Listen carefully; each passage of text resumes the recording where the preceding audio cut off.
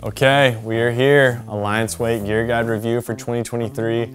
I'm Cole, and with me right now is the Soulcraft Noserider. Obviously, the first thing you're gonna notice is this is a big board. This is 6'6", pretty wild. Definitely a good time behind the boat. This board is made to cruise, you know.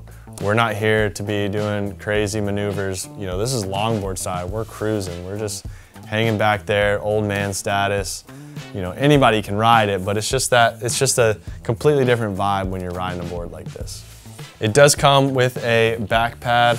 You can see there, we do have the back pad, plenty of grip on that bad boy. But you are gonna wanna wax up the rest. So that is something to consider. Make sure you pick yourself up some wax if you pick this board up. Also, it comes with a single fin and a single fin box. So that's all you're gonna be able to run. I love the single fin feel. It's a very turns on a dime. We also have this tapered off tail that goes into a squared off tail. You know, it's got drive, but it also is going to maneuver really well, and that's definitely what happened here. Pretty much the back 3/4 of this board is a very flat rocker line, and then toward the tip here, you can kind of see it curves up. So I wouldn't say that you could sit there and just hang 10 all day on this board. Once you kind of get that weight on this section, it definitely wants to die out on you. So you can hang 5 no problem out in the pocket. It's honestly a great time. If you're looking for something different to ride behind the boat than just your classic, you know, performance surfer, this is definitely an option you want to check out. Now that we've kind of gone over the board, let's go into the categories and see where this thing stacks up. The first thing I want to talk about is carve. We go 1 through 10 with this. This board for me landed at a 5. I feel like it's not really a board to be an aggressive carving board, but that single fin lets you pivot that board real quick. The fun thing about this longboard is you kind of ride in the pocket, get on the nose, then it catches the speed, and then you need to shift back to the back pad here, and then you need to pivot on that single fin. That does it real effortlessly. So the carving's there, but it is a lot of board to maneuver. So that's why it's a 5 out of 10. The next thing I want to talk about though is stays and wave, and that's where this board is just one of the best. It's obviously a huge board, so it's going to be super easy for anybody to stay in that wave.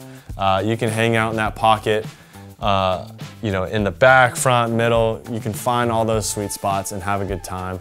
It's going to be a 9.5 on the scale just because it's so easy. That leads me into the other category we're going to talk about, which is speed. This board has a lot of speed because it's got a lot of volume, so that board's moving quick. As soon as you put that weight on the front, it wants to go. But it's a very fast board, so we're going to give it a 9 out of 10. Another category we do with wake surfers is pop. We go 1 through 10 with this as well. 1 is no pop and 10 is to the moon.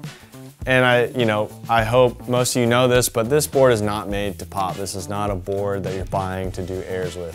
For that reason, this is gonna be a 1 on this pop scale. The last thing we wanna talk about is the ability scale. You know, who is this board for? To me, this board is for a beginner because it's just easy to ride. Anybody can jump on this board and stay in the wave, and that's kind of the goal here.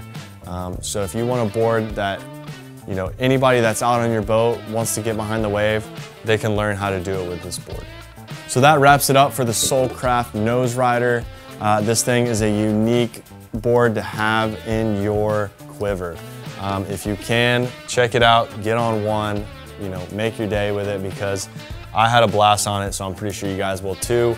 If you want to know more information about this, other boards in the Soulcraft line, just head over to the website in the description below to find out more details. Also, hit that like and subscribe button so you can be up to date with anything that's coming out in the future. I'm Cole, and we'll see you on the next one.